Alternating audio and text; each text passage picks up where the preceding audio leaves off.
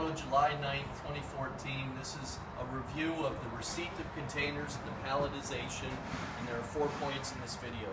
Come on in. So as received, we're finding the pallets to fail and to crack upon receipt.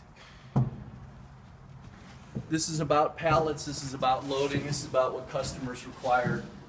The pallets that you send have a very nice density for the container.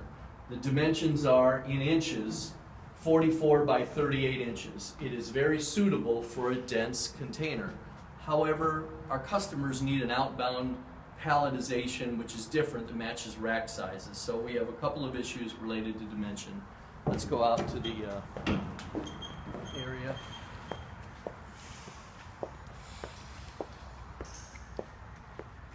Well, take a look at all this.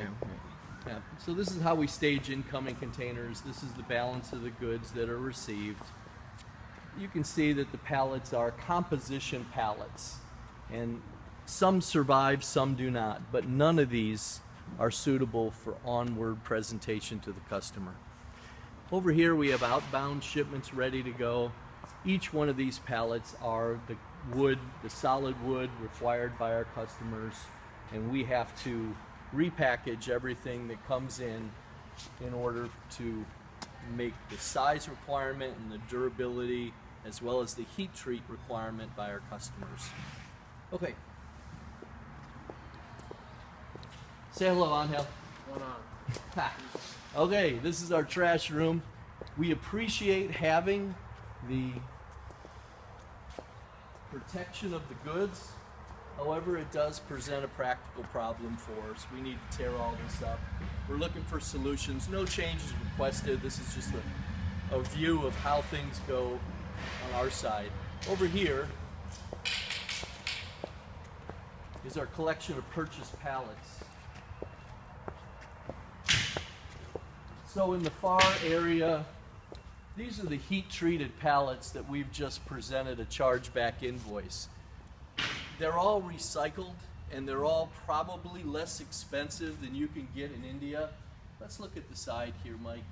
So the heat-treated pallet will always have this designation, and in order to pass customs in North America, you need to have this mark. Our best arrival condition would be on heat-treated pallets suitable for all markets with firm wood. Over here is the other purchases that we make of pallets. These are not applied for chargeback.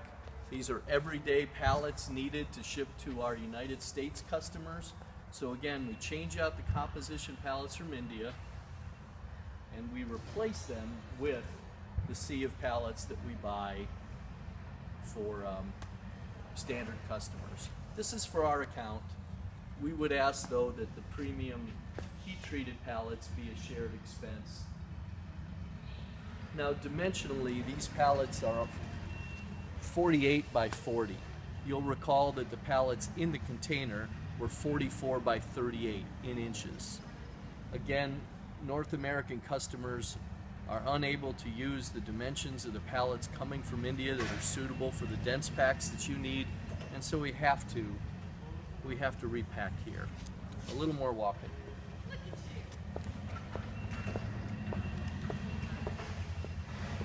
Yep, this is how we stage our incoming containers. We're getting one a day now, so it's hard to put them all away, but receiving is now on the south end of the facility, generally.